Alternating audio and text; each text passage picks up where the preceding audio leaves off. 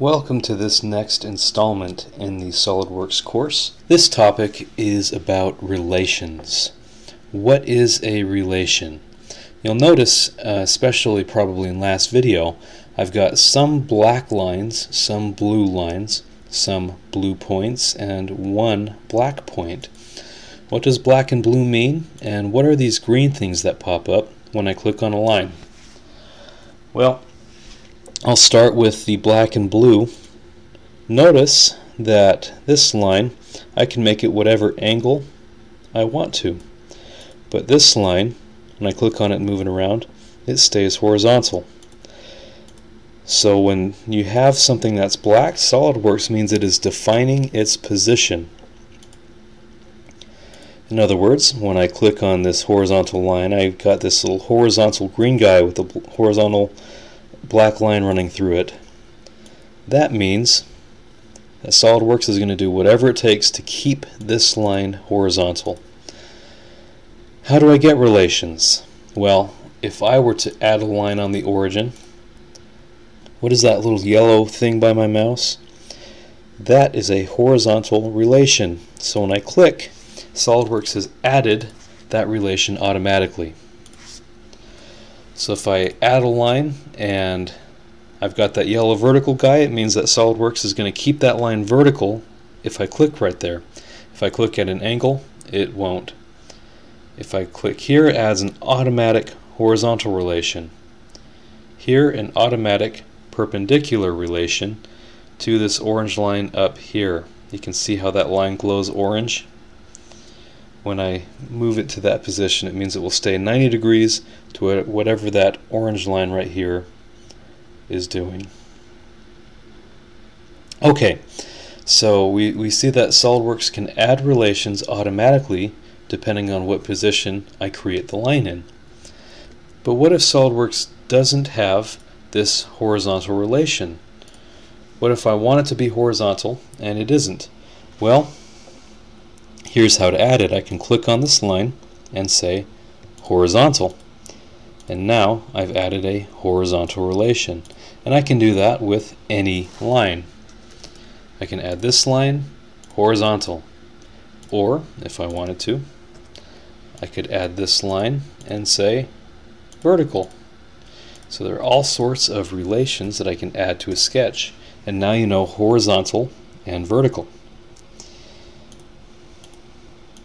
One very important one is often when I have an arc in a line, I want the line to go into whatever angle the arc is when it ends so that it is nice and smooth. But I can't just drag it to be where I think it would be, because there's always going to be some imperfection.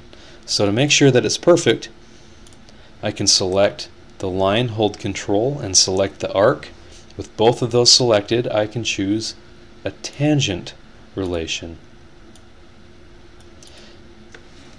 And now SolidWorks will make sure that this arc and this line will always be tangent. With that being said, what if I wanted this line right here to line up perfectly with this line? Well, there's a relation for that. I can choose these two lines and say collinear on the left-hand menu. And collinear will make sure that these lines will always be at the same level. I don't want them to be collinear for this sketch. I want this line to be just a hair lower. Okay, so now you know vertical, tangent, horizontal, and collinear. What if I wanted to modify this sketch? I will delete that, and I'll add in a line here and up. I can move this over, move this down, and make this vertical like we talked about before. But what if I wanted this line and this line to have the exact same angle? One easy way to do that is selecting both lines. I choose parallel. And now, with the parallel relation, these lines will always have the same angle, even when it messes up my sketch a little bit. notice I can also make this line longer than this line. What if I want two lines to be the same length? I can choose this line and say equal in the left-hand menu. And when I say equal,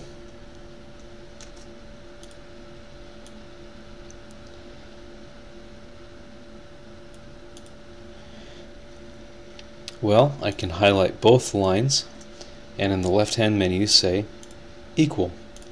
And now they'll always be the same length and angle no matter what I do with the sketch. Likewise,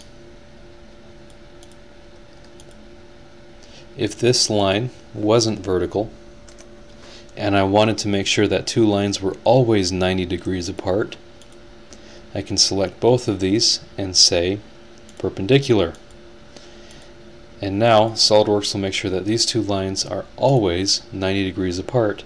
Since this line is horizontal, we know that this line must always be vertical. What about some arcs? What if I had a three-point arc and another arc? Well, there's a few relations I can make there too. I can make one arc and another arc. I can select one arc and another arc, and I can choose concentric.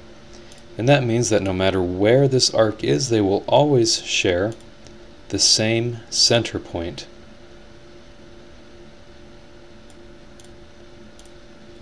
Likewise, if I delete, I can choose equal, which means that no matter what happens with the sketch, they will always be the exact same radius. As I mentioned in the last video, I want this tape to be certain dimensions, this tape holder. I don't want to find out that I modeled this to be 10 inches long when I meant for it to be 6 inches long. So I can start dimensioning things. Now notice up in the sketch menu I've got this little icon that says Smart Dimension. That is the best way to dimension anything in SolidWorks. Now I can dimension from the origin to this line to get an overall length. Let's say I want that to be 6.75 inches long. Now SolidWorks, whatever I do with this sketch, will keep this line to always be 6.75 inches away from this point. Likewise, I can determine a height. I can say from base to this point, I want it to be 1 inch tall. You notice that as SolidWorks changes the dimensions, sometimes the sketch changes as well, and that is completely fine. Okay, there we go. Let's say that I want from here to here to be ½ inch tall. So this line will always be ½ inch taller than this line. And likewise, I can define an angle here. Maybe we should say 60 degrees. And I can define a radius on this arc, 5.5. I can make this ½ inch.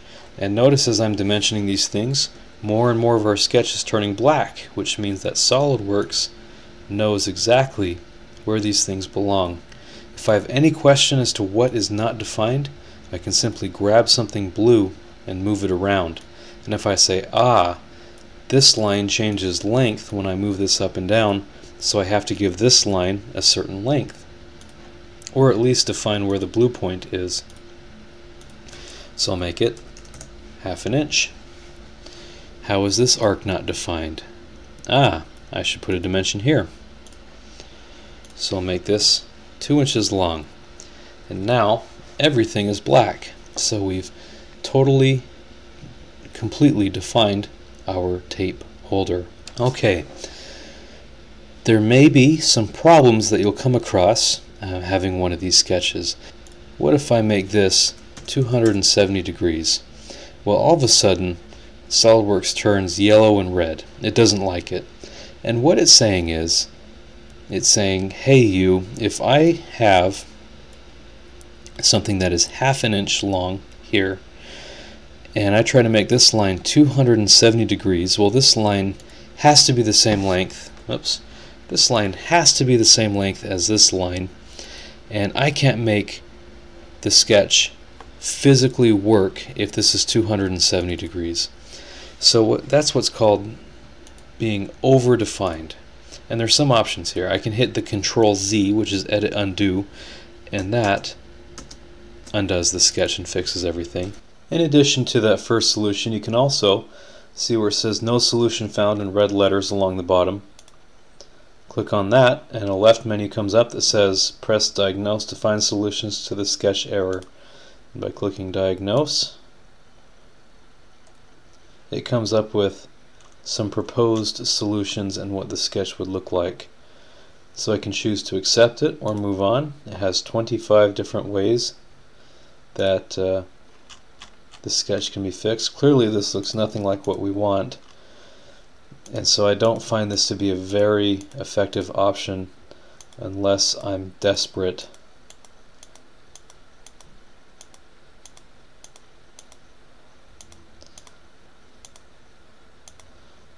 Yeah, no real great solutions there. But if there's one I like, I can hit accept and then reconstrain it in a way that I don't have to worry about. Notice the things in red are usually the things that are more likely to cause the problem. The things in yellow are more likely to be affected by what the problem is. So if I change this back to 2, we're solved. So if you see red or yellow, you'll know that the sketch is over-defined, and you can hit Control Z to fix it, or you can try to change other dimensions or anything else. But the takeaway is, when you're over-defined, the sketch cannot physically be possible. With that being said, quick review. We learned horizontal, vertical, tangent, parallel, equal, concentric, all these great relations. You may need to watch this video a few times to absorb exactly how these relations work, and in the next video we'll do some more sketches that cover some examples of how to use these relations. Thank you so much for watching, and I'll catch you in the next video.